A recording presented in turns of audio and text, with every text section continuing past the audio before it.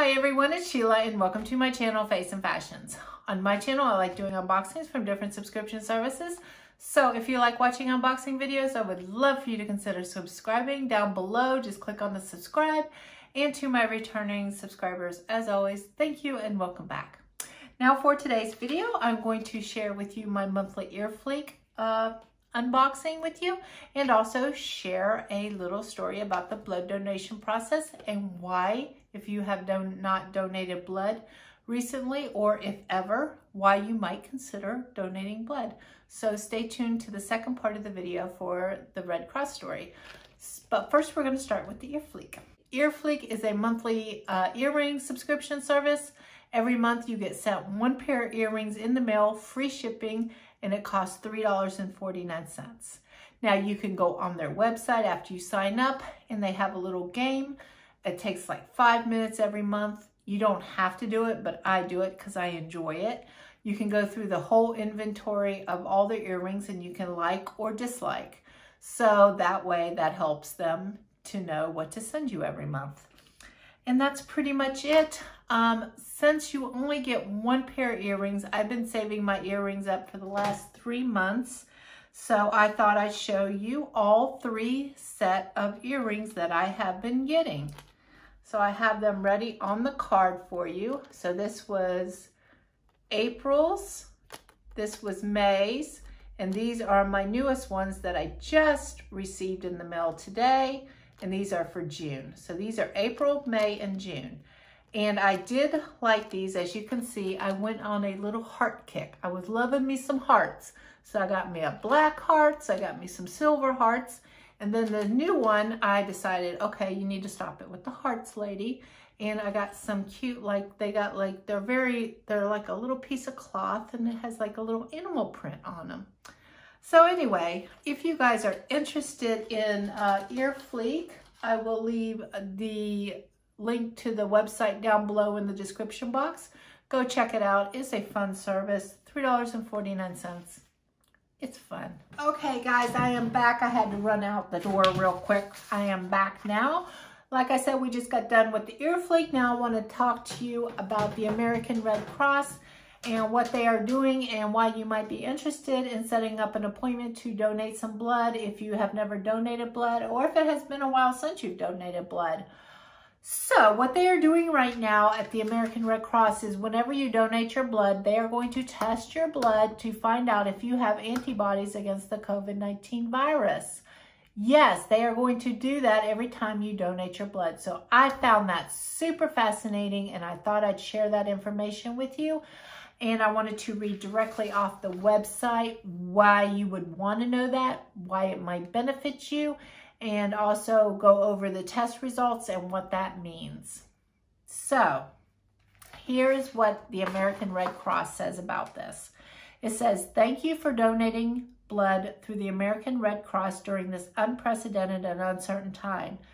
During the blood donation process, samples are collected and sent to a laboratory where they undergo routine screening and infectious disease testing. Recently, the Red Cross began screening donations for antibodies to the SARS coronavirus 2, the virus that causes COVID-19. This COVID-19 antibody test is authorized by the U.S. Food and Drug Administration and may indicate if your immune system has produced antibodies to the coronavirus, regardless of whether you had symptoms or not. So right there, I found that very fascinating. I want to know, do I have antibodies in my blood to the coronavirus? You know, it doesn't mean any, well, I'm going to go over exactly what that means and what it doesn't mean in the next section. I'm going to read directly what the American Red Cross is saying about this.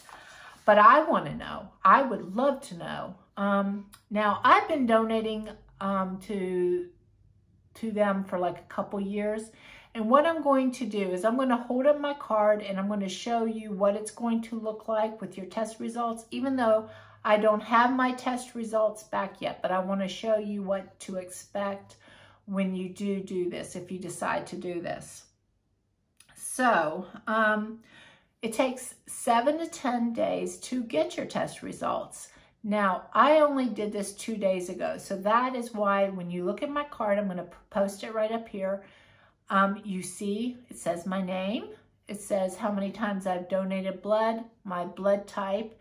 And if you look underneath all that, it's going to say the COVID-19 antibody test results. And when you look at my test results, what it says is the test results are not available yet. And that's because it's only been 2 days. So that's going to be one of the 3 readings you're going to get. It's going to be not available yet, which is understandable because it's only been 2 days. And it says it takes 7 to 10 days after your donation to confirm that your sample has completed the testing process. So after 7 or 10 days, I'm going to check back and it's going to say 1 or 2 things on my card. It's going to say a positive test result or a negative test result. And so I want to go over what a positive test result means. That will indicate that you may have had previous exposure to the virus that causes COVID-19, and your body has developed specific antibodies to the virus, regardless of whether you develop symptoms. A positive antibody test does not confirm infection or immunity.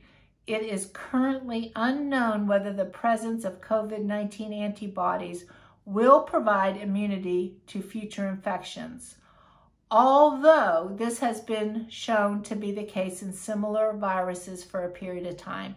And life experience has taught us that if you have an antibody in your blood to something, you will have immunity to it.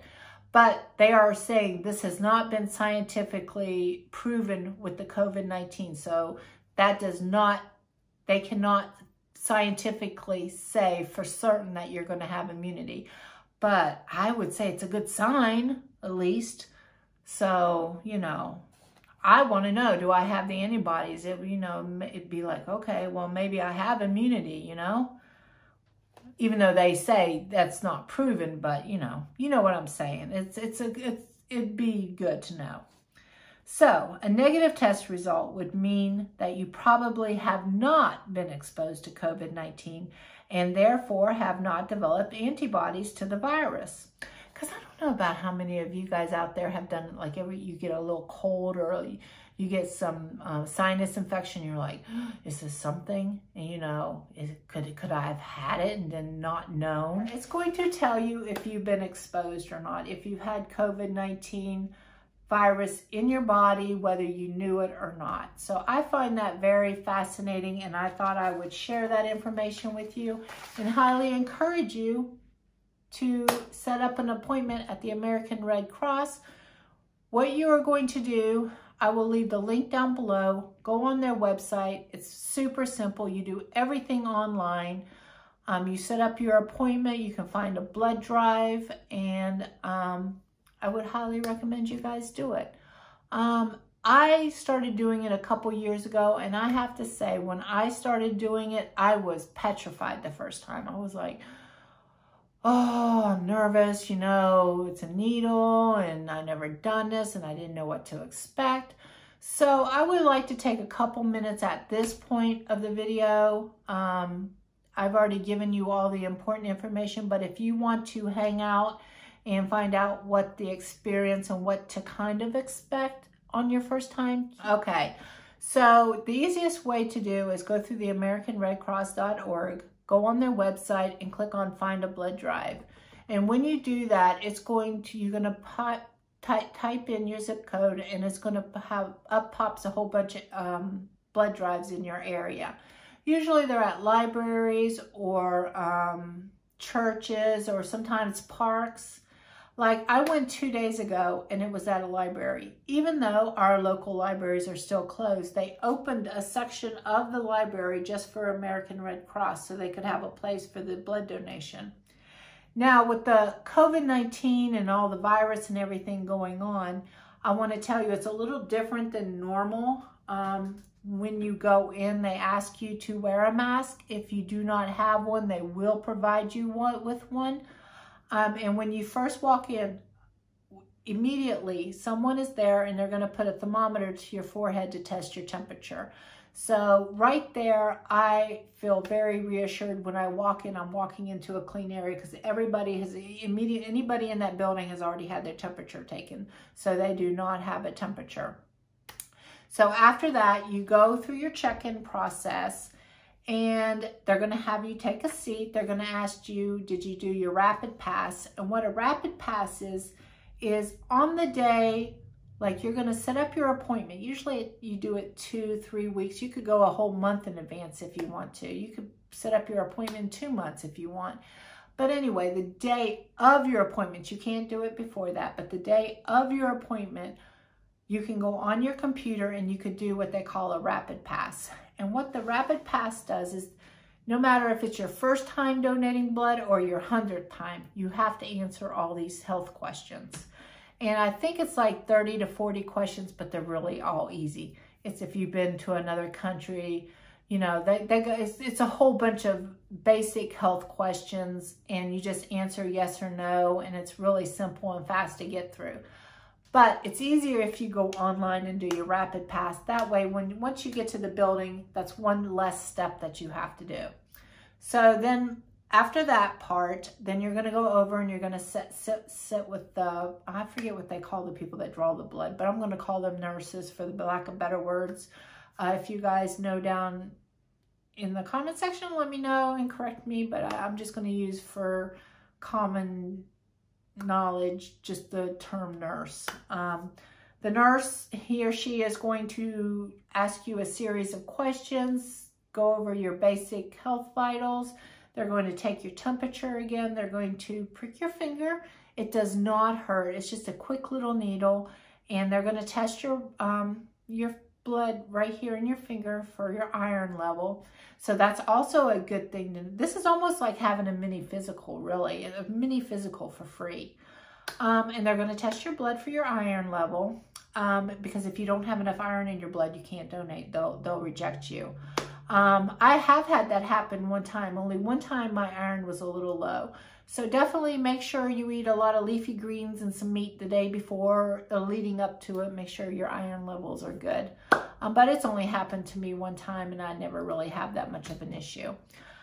And I just reset up my appointment. But anyway, after that, they're going to test your iron, your temperature. They take your blood pressure. And then after that, once you get to the table, I'd say the process takes maybe 15 minutes once the whole blood donating starts.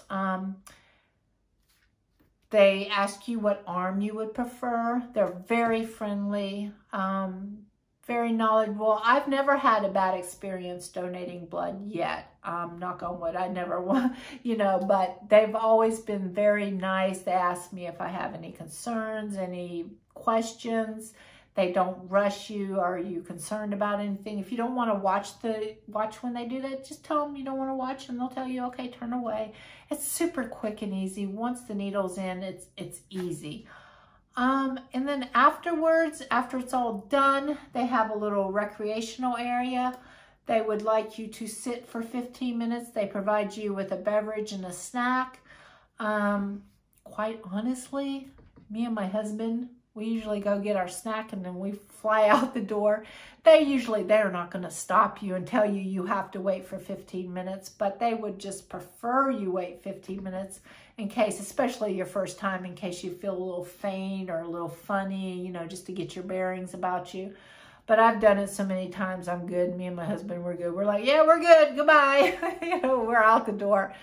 But anyway, it's not that scary of a process. I was scared the first time. You might be a little nervous, but I just want to reassure you that it's not really that scary of a process, and it doesn't hurt. It's a prick. We've all had shots. We know what that feels like. It's not super painful at all. It's just uncomfortable, you know. But besides that, you know, it's good. It's good for you. It's good for, then you're going to gain some knowledge and you're going to have a little mini physical, and hey, well, okay. So I think it's interesting, and I just wanted to share all that information, and I hope that helps you guys determine whether you want to do this or not. And yeah, so if you decide to do it, let me know down in the comment section if you sign up. I would just love to know. And That's it, guys. Until next time, I hope you have a great day. Fun, fun, fun, fun, fun, fun. Yeah, yeah, yeah, yeah, yeah.